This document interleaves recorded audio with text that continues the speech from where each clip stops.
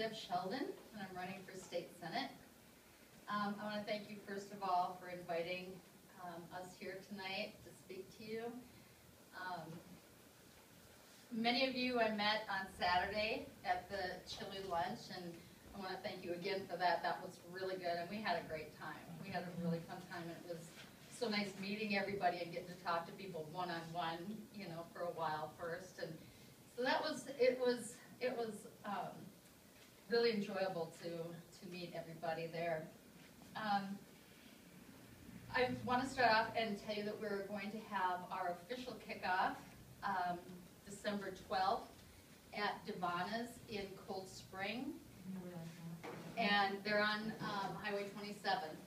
And I'd love to have all of you there. The old guys and dolls. Yep, it was the guys and dolls. And what time did you say it was? At 6? 6. At 6 o'clock. 6 o'clock, December the 12th. December 12th. Okay. So what I wanted to do tonight, because I did speak a little bit at the Saturday lunch. I just wanted to share a few things about my background and my personal guidelines that will lead me on this journey for the next 188 days. It's counting. And, you know, probably a couple hours.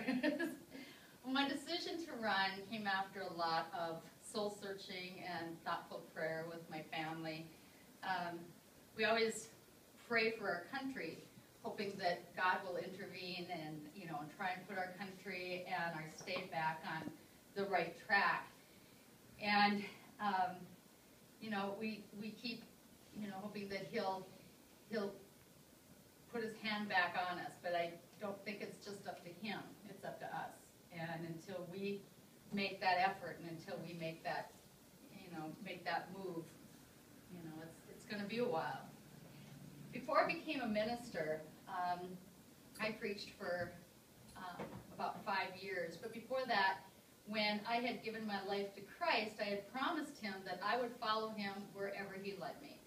And I took the promise very seriously, and a lot of times I didn't understand where I was going or why I was going, but you know, I made that promise, so I kept it, and I always trusted him. Later on, some of those moves made sense. Some of them I'm still waiting to figure out, and I just know that, you know, eventually I'll find out. I feel that now. I feel that same kind of draw now as far as running for office. I think that we need to get good, strong, conservative, God-loving people into our government in order to make a difference.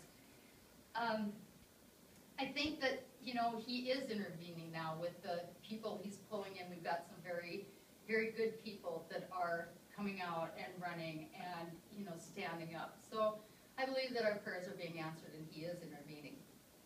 Our Commonwealth needs some good, strong, conservative leaders to put it back on track and to try and get things done. So I want to start off and tell you a little bit about me. First of all, I'm going to tell you who I'm not. I am not a lawyer. And I think there are plenty of lawyers in Frankfurt, and we probably don't need any more. I'm not a politician. In fact, this is the first time I've run for office. And speaking in front of you tonight, I'm almost as nervous as when I gave my first sermon, because it's not quite the same. I am not someone who will be bullied out of a challenge. I won't sit back and watch all the silliness that goes on in Frankfurt. If something needs to change and if something's not right, I have a voice and I intend to use it. But here's who I am. I'm a mother. I'm a devout Christian. I'm 100% pro-life. And I'm a veteran. I am for right-to-work legislation. I'm for protecting our rights to own guns and to carry them. I'm for returning the power back to the local governments, the cities, the counties, the states, where it belongs, as the 10th Amendment requires us to do. I'm for listening and learning about your concerns and about your family's concerns before I vote, when the bill comes to find out how it really will affect you and your families. I'm for stopping the out-of-control, unelected boards and commissions that are taking over and spending our tax dollars, and they're not accountable to anybody. They just can come in and regulate us into the ground, and that needs to stop. I am for ending the Common Core standards. I'm for solving our pension problems. I'm for reintroducing industrial hemp so that we can get our farmers back to work. We need to do it now rather than later, because we've got to give them a cash crop so that they can get working and, in some cases, save their family farm. I'm for creating jobs and protecting small businesses and family farms. I'm for ensuring that Northern Kentucky University receives the fair share amount of the tax dollars that go to all of the universities. I am committed to find the best answer to the heroin problem in Northern Kentucky. It's not necessarily about throwing money at it. It's not necessarily about locking people up and throwing away the key. There are other solutions, and I want to make sure that we find the right one to get rid of it altogether. And most importantly, I am focused on today's problems and working at getting our families back to where we should be. Our households, with the farms and the jobs and everything, I want to find out what is best for you, and I want to be a part of making it right and making Kentucky a better place to live and where it used to be.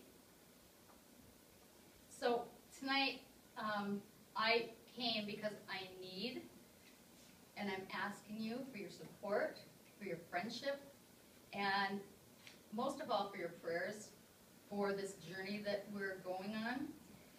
Together, I think we can keep fighting to make Kentucky the place it was, the place that we want to live, the place that we still want to raise our children.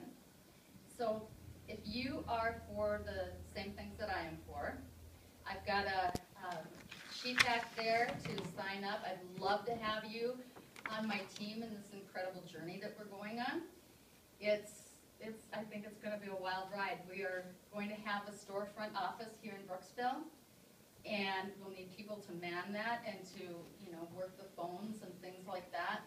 So it's moving along pretty well, and we are really excited about where we're going. And again, I want to thank you so much for having us, and God bless you, and God bless your family.